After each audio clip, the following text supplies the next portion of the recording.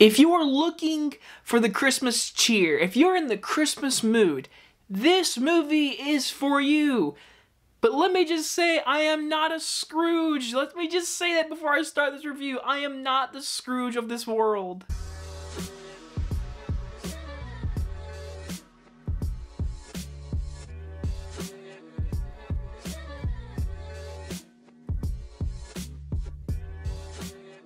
Spirited stars Will Ferrell and Ryan Reynolds. It is about a musical version of Charles Dickens' story about a man who is taken on a magical journey. This is a brand new Apple TV Plus original movie that I got to see in a movie theater tonight, and I will say this, with 100+ people in this theater, a lot of people really enjoyed this movie. A lot of people walking out of the theater was like, I had a great time, and some people said, I want to see it again. And so I sat there and said, Will Ferrell, Ryan Reynolds, put it in a movie theater. Put this in December. Give this its money because it's there and it's a musical. People love musicals now.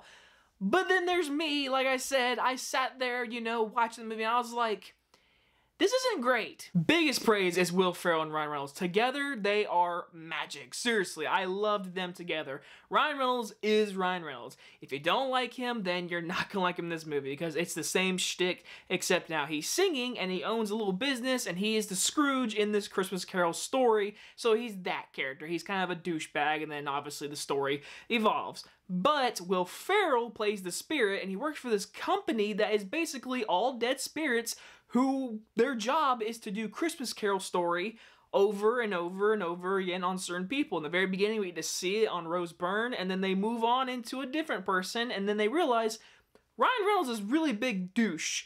I want him. And so Will Ferrell becomes his Christmas present, and they come to him, and it's our musical, funny, entertaining thing. And like I said, the two of them are good. It's great to see them in a musical. I think they did very well. I think Will Ferrell just kind of does what he always does when he sings in movies. That's just me personally. And like I said, Ryan Reynolds is Ryan Reynolds. Octavia Spencer's in there. She's great. There's a bunch of side characters that made me laugh. There's one girl who's part of the group with Will Ferrell, and she is really funny. She finds Ryan Reynolds really attractive, and there's very funny jokes with her.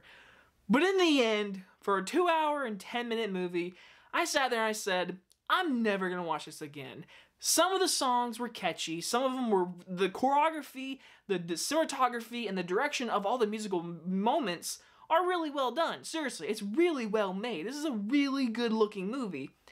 It's just the story itself. I like the concept. I just didn't find this movie hilarious. And it's very predictable, even though it is following the Charles Dickens storyline, and it's being very different in how it's told. In the end, it's a very watchable movie.